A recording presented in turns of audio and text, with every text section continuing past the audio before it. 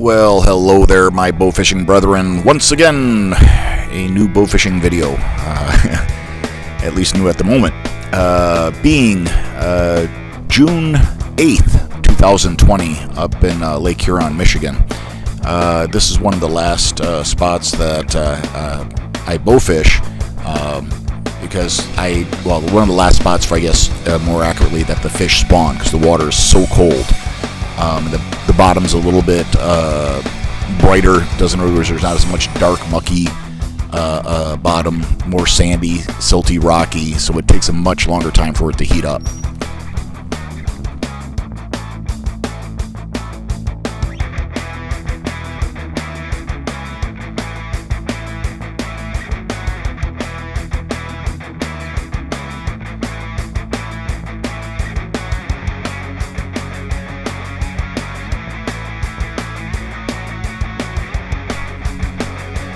My friend here, John, ended up running into a problem with his reel. Somehow, someway, he ended up basically breaking the drag.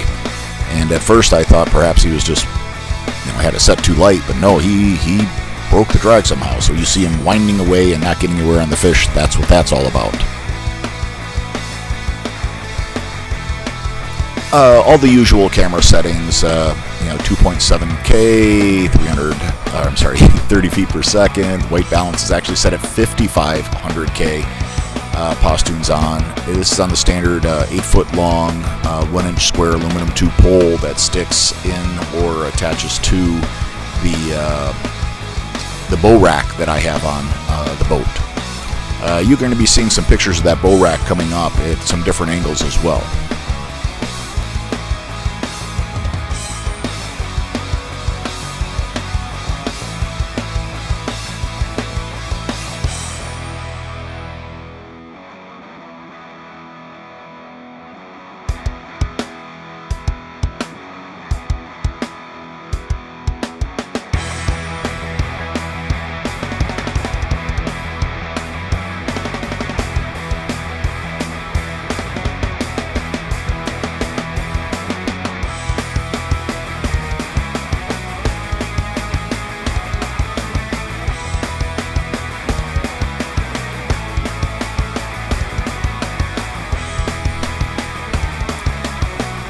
This new gaff holder that I built a few weeks ago, or a couple weeks ago I should say, has really worked out well. Sort of taken a while to sort of get used to it, but basically it's a piece of PVC pipe that is just large enough to fit the diameter of the gaff itself, and I cut a slit down the side of it to allow the gaff hook to slide in and out of it.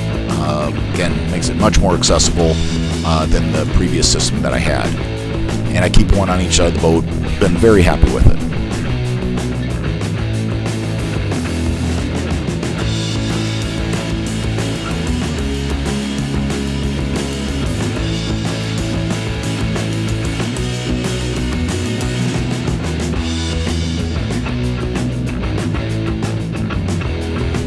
Recently, I did a little short video on my bow fishing bow rack.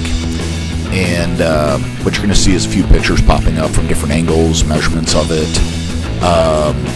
It has really worked out. Now, using bungee cords and some PVC like sleeves over the threads to protect the bows from getting scratched has really helped. I really love that thing. And again, you can do a lot with it.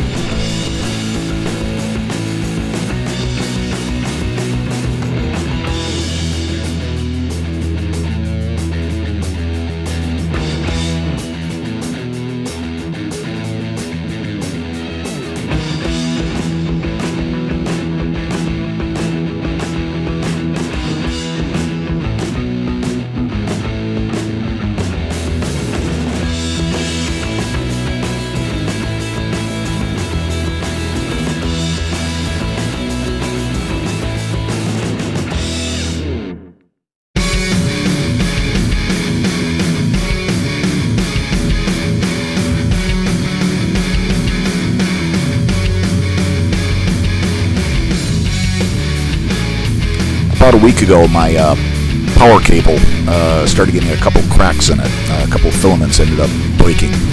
and Joey was kind enough to get a set of them out to me that same day. And the day that I received them, I put them on the bow and was right back out on the water. One of my favorite arrows to shoot, or my favorite arrow to shoot, is the AMS Anchor QT. I get asked that quite often. It's a great tip. You can remove the fish quickly.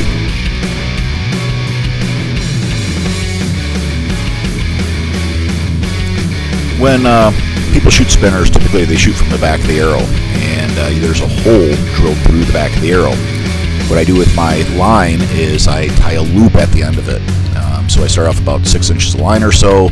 I fold it in half and then do what they call a half hitch. This will form a loop.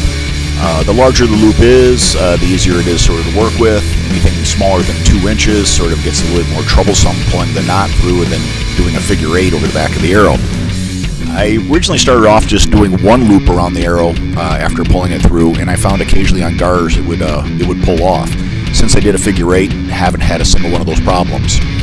Another advantage to this, say when you shoot through a fish, what I can do is just undo the loop around the arrow nock, pull the line back out of the arrow, then take the fish off of the line, then I take the loop, put it back through the arrow hole, do another figure 8 around the nock, and you're back up and running.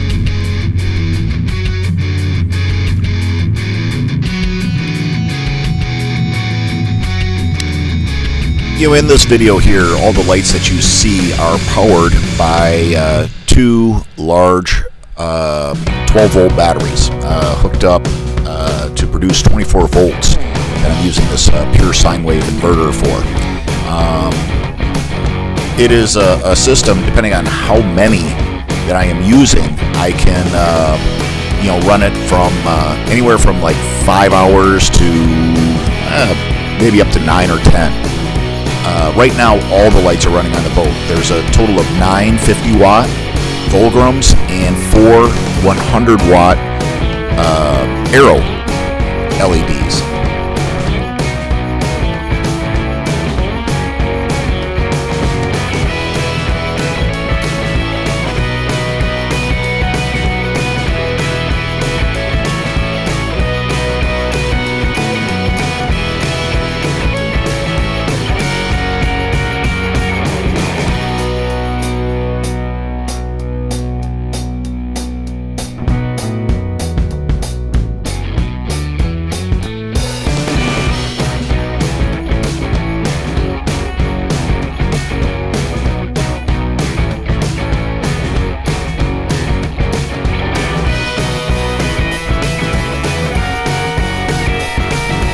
Alright, the condensed version is that there's 90 50-watt Volgrams and 4 100-watt Arrow LEDs.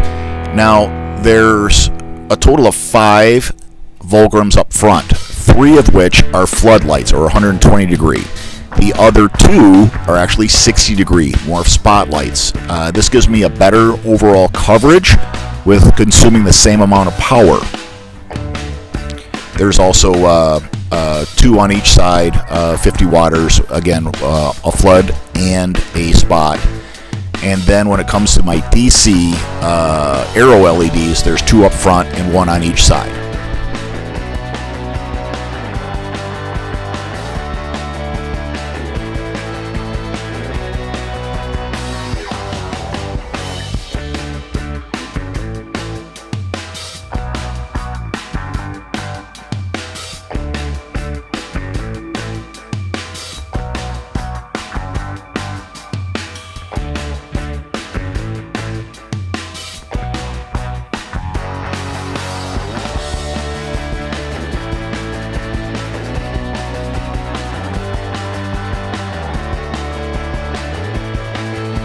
So in this part of the video, I tried to do something a little different. We ran across this pocket of fish, and it was basically just one after another.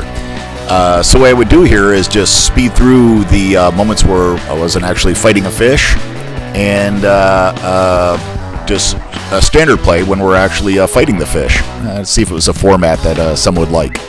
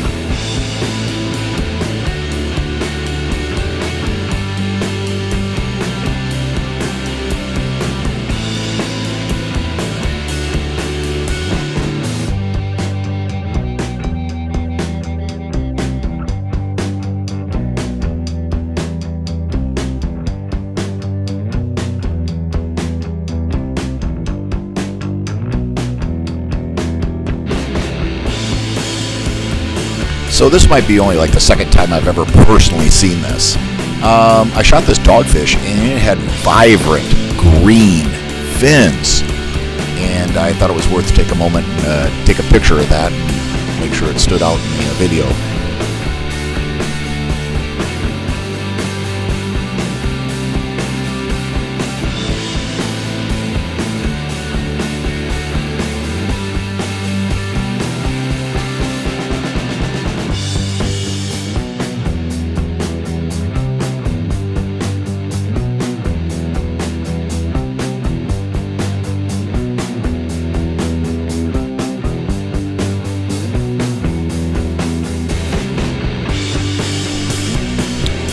You know, I had a really great night this night. A lot of things went well, and shot a decent amount of fish. What you see there in the front there is there's these two thin single row LED bars that I use for driving around in canals. It doesn't really have much sort of like light pollution. It stays off to the sides, doesn't really brighten up everything or light up all the houses around. You can go into an area where, again, other boats are and not be blinding them. I hope everybody has a damn good day, or at least try, and hopefully 2020 will be your best year so far. A lot of us got off to a late start, and all with all these crazy things going on in our country right now. It's nice to see that we can get out and enjoy something that we truly love doing.